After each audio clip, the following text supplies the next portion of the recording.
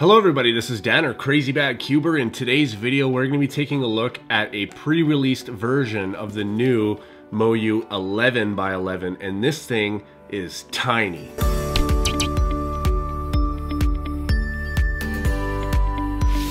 So this is the box that it's going to come in, and the only English I see on here is all of the contact info for MoYu. So again, MoYu has sent me this as a pre-release. It's not out yet. Apparently it's not going to be out for another month, but I'm going to leave links to all of MoYu's social media, Instagram, Facebook, stuff like that down in the description. You guys can follow them there.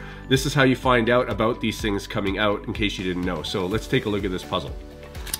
All right, so it perfectly fits the box. You don't get anything besides the puzzle in this box. And look at the difference in size of this to the Yushin 11x11. Now I found that this one here was just really hard to hold in my hands. It's all right, but it's just, I don't like the pink either, so I always wanted red. But it's very big, it's very hard, but it was cubic, so that was a really cool thing to get. However, this one here is so small, it's so small. This is the size of it to a 3x3. Of course, it's much bigger, but for an 11x11, this thing is so tiny. And I really like the size difference because there's the 9x9 and the 8x8 as well. And these things are so small and just such a pleasure to use because of the compact size that I was really excited for this. And I know that I think are coming out with a 10x10 and also a 12x12.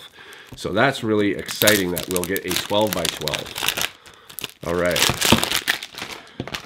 So this thing is not greasy at all, and that turns amazing.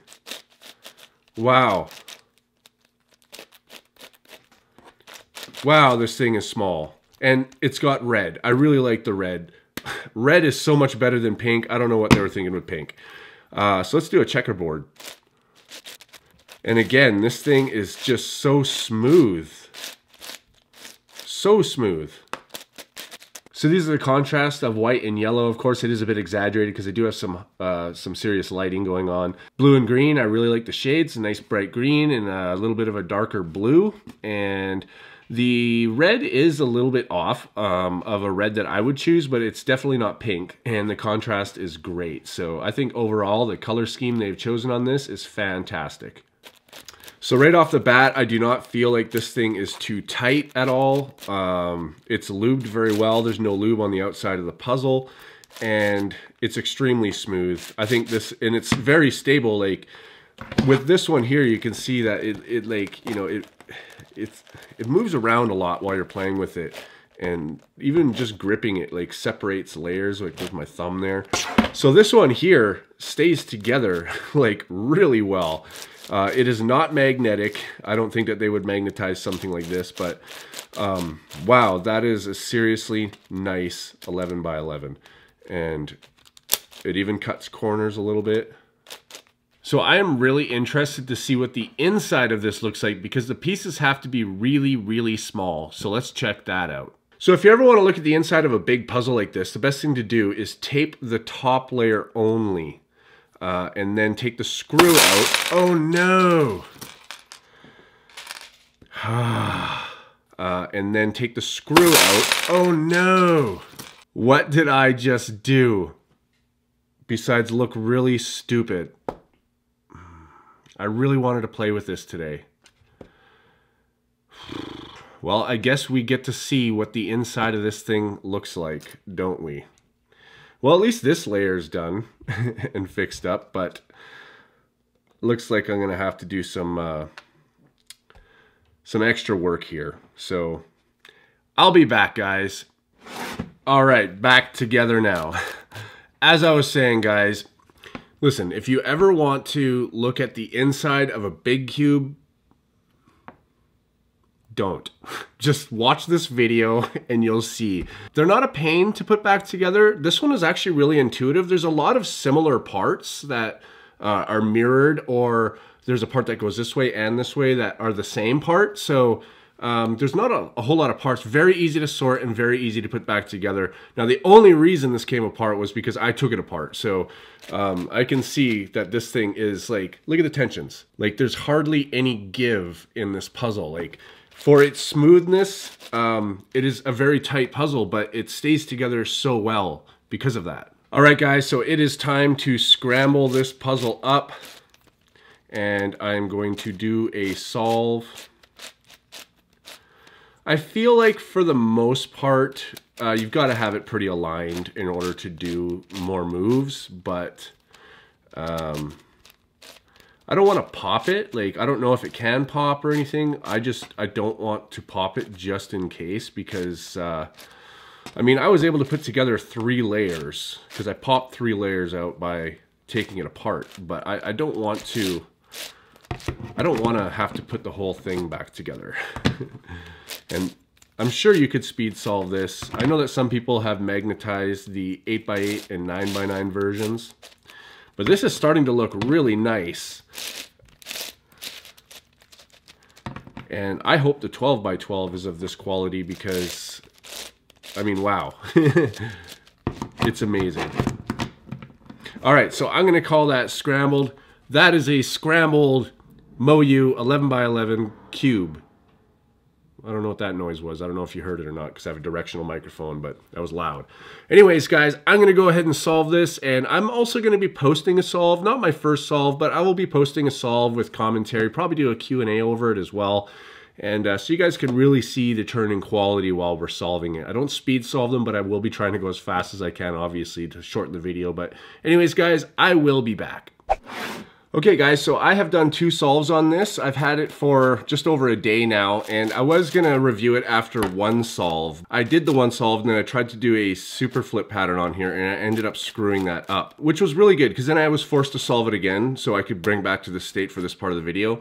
And the second solve was different.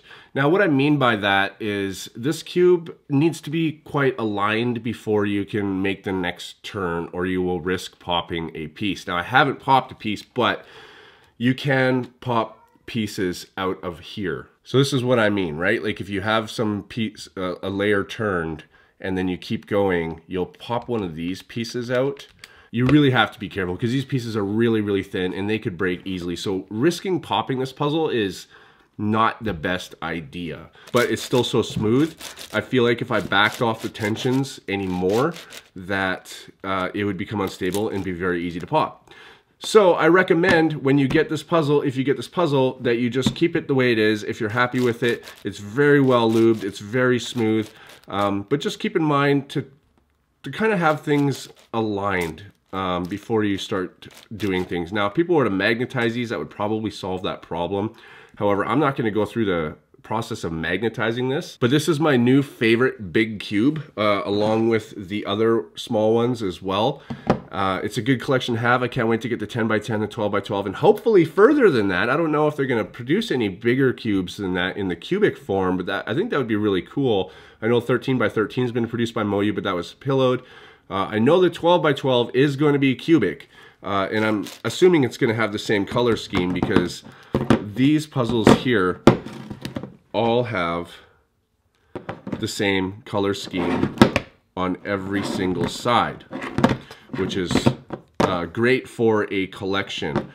And if you wanted a size comparison, this thing is the same size as an 8x8. Now, I don't know the price when this comes out. I think it's another month before it comes out. I don't know the price that this is going to be, but you're going to be able to find it on websites like the Cubicle, and when that's available, I will put the link at the top of the description here.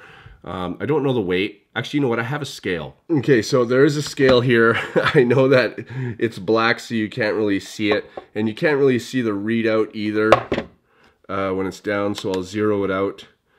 And this 11x11 is 448 grams compared to the other one, which is 855 grams. And compared to the 8x8, that's the same size, is 457 grams. So 448 grams. This thing is light, it's small, it's awesome. So yeah, I'm gonna make a solved video of this. I've timed myself, but I'm not speed solving, and I'm kind of just like doing things and texting at the same time. It took me an hour. for each solve, but I think I can get it faster than that if I do it on camera. So I'm gonna do that, and then I am going to also do a Q&A over it. So it'll be a long Q&A. So if you guys can leave your questions in the comment section below, they can be cubing related, non-cubing related, they can just be about me, they can be about anything really, like just whatever, it doesn't matter. And I'll pick a whole bunch of questions and we'll answer them. So I want to thank MoYu directly for sponsoring this video. They are directly sponsoring me now, so they will be sending me all stuff early, I think, and I get to show it to you before it comes out, which is really cool because I haven't really had that privilege in quite a while. I've just been getting things after. But anyways, thanks again, MoYu. You guys are awesome, and thanks to you guys for watching, and I'll see you on the next video.